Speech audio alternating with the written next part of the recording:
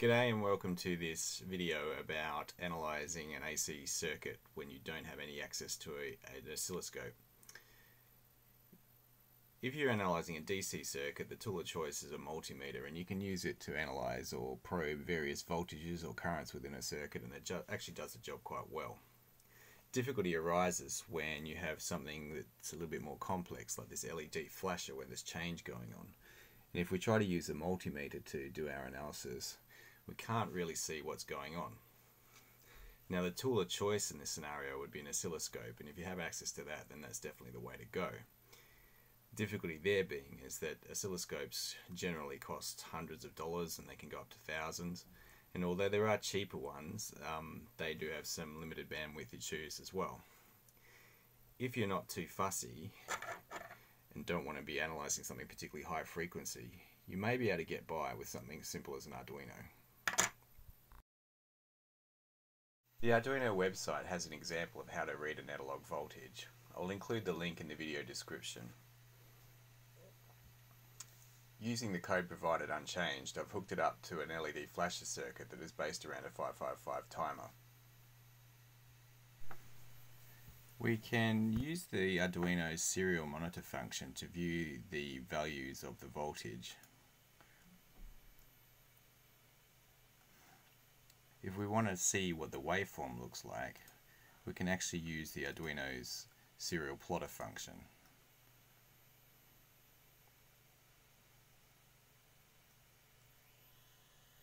What if we wanted to take a snapshot of the waveform for further analysis, for example to determine its frequency? One way we could tackle this is to capture the raw data from the Arduino serial monitor and analyze it using Microsoft Excel. To do this, it is necessary to capture both voltage and time information and print both to the serial monitor so that the data then may be cut and pasted into Microsoft Excel for analysis. I've modified the code to include time information and voltage in the output. The colon character has been used to separate the various entries in the output string for each sample. I've also used an if statement to limit the output to 1,000 samples in total. Since it would take a long time to write out 1,000 entries at 9600 baud, I've also increased the baud rate. The output in the serial monitor looks like this. Each line in the serial monitor represents one sample period. All of the times are measured relative to the start time of the Arduino in microseconds. The first number we see on each line is the time that we began the sampling process, and the last number on each line is the time when the sample was completed and the result outputted to the serial monitor. The middle number is the voltage as measured by the analog to digital converter of the Arduino. I've used colon characters to separate the different parts, and this will become useful when we are extracting the various pieces of information in Microsoft Excel.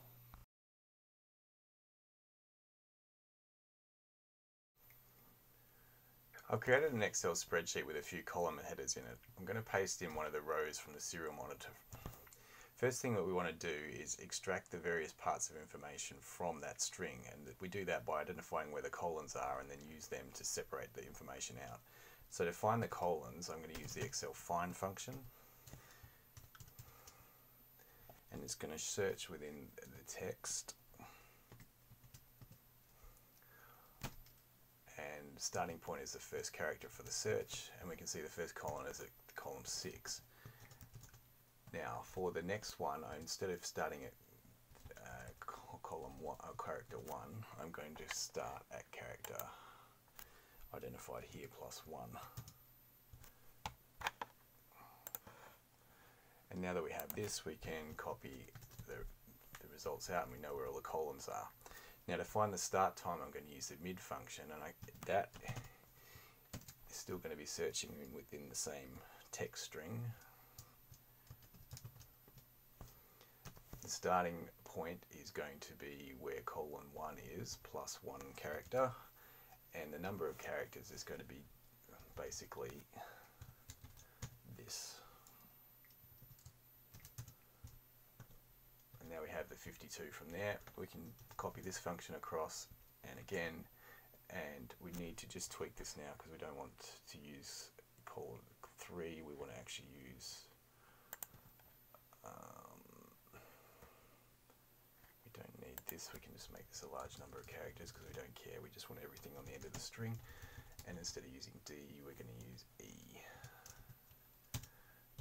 And now we've captured all of the key pieces of information. You'll notice here that the numbers are aligning to the left, and this is because Excel is treating them as text. So I'm just going to quickly use the number value function to ensure that it thinks that they're a number.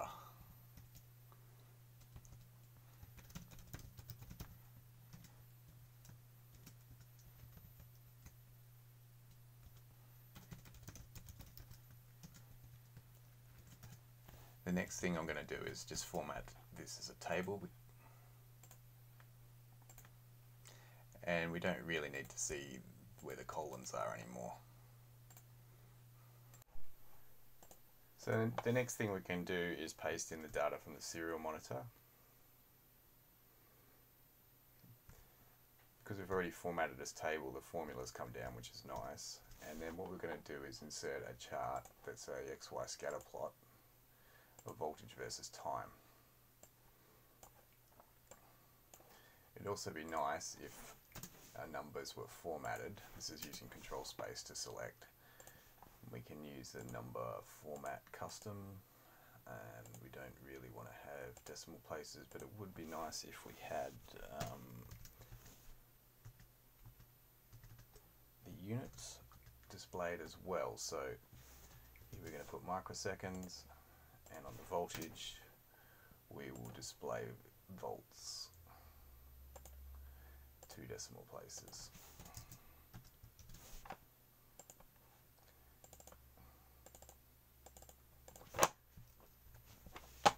And there we can just maybe tidy up our title, voltage versus time. And we've basically got our main chart here. Now another thing we could do is to get some quick wins here as well, we could work out the maximum voltage.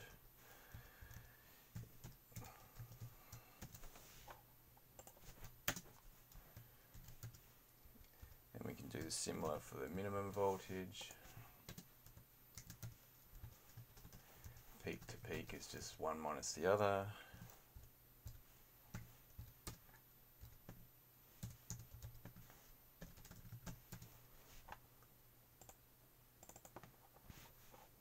And we could format these to show that they're volts as well.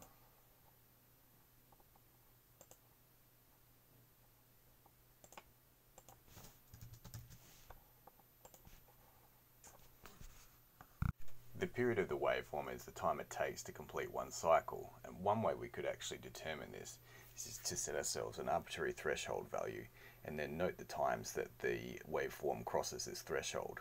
The period will then just be the difference between these two times. We'll define the threshold as 2 volts. I'm going to name this cell threshold to make the formula more meaningful. And here I'll use the AND function. If the current volt or the previous voltage is less than the threshold, and the current voltage is greater than the threshold, then we are rising through threshold.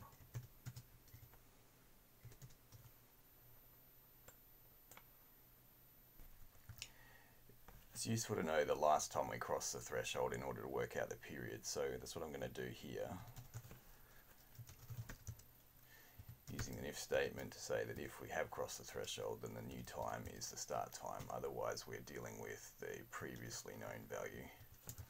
I'm going to delete this point here so we don't get the column header in the first one, and if we scroll down here we can see that the first crossing point is at 411288 and the next crossing point is at 841060. So now we are at the point where we could determine the period, so let's do that. And that's basically going to be when we are crossing the threshold in the rising direction, and also that we've at least crossed it one time before, which we can get by saying that this previous value was greater than 0. In that scenario where we have crossed and we have a previous value, it's going to be the new value minus the old value, and let's not display anything unless we meet all those conditions.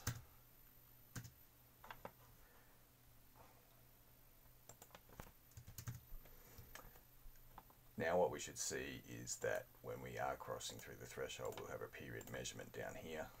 Now if we had multiple of these, because many cycles, we probably just want to take the average of them, and we can do that with the table design here, putting in a total row and then making this use the average function.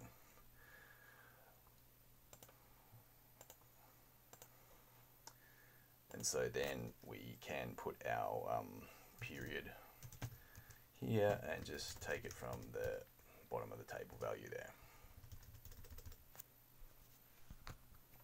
Right, and we can just maybe bring in some of the number formatting that we used before to make it obvious what we're actually looking at. So the period is in microseconds.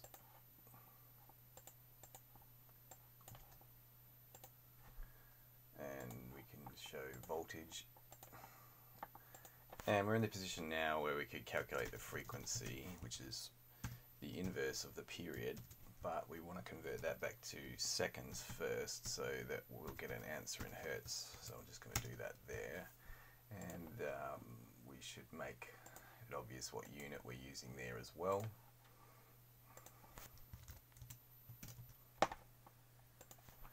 Probably be nice to have the average voltage as well, which we can get quite easily.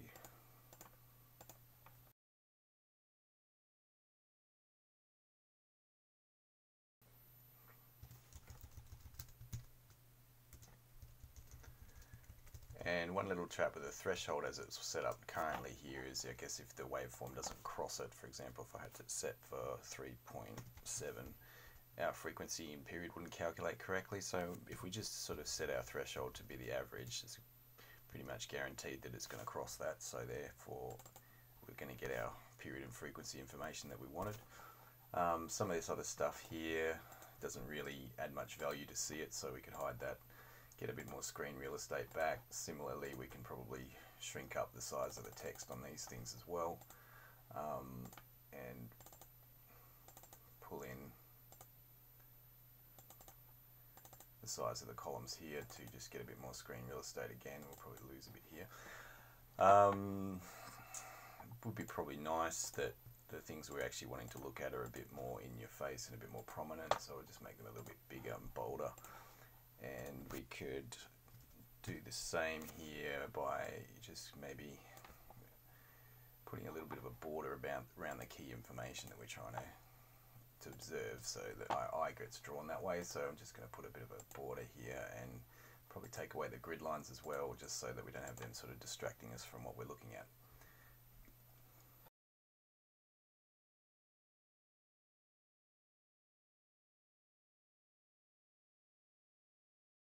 Right, so let's see what this can do.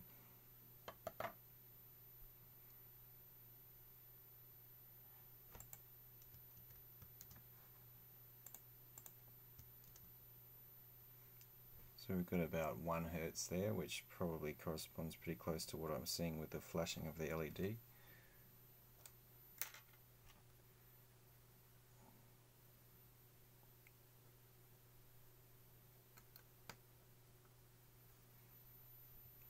Now a little bit faster.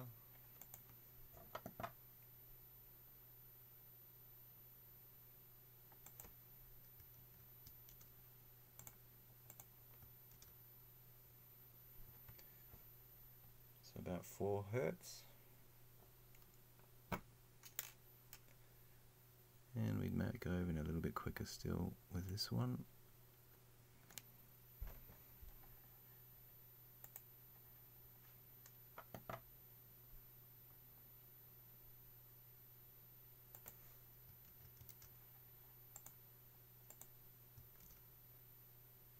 To 16 there.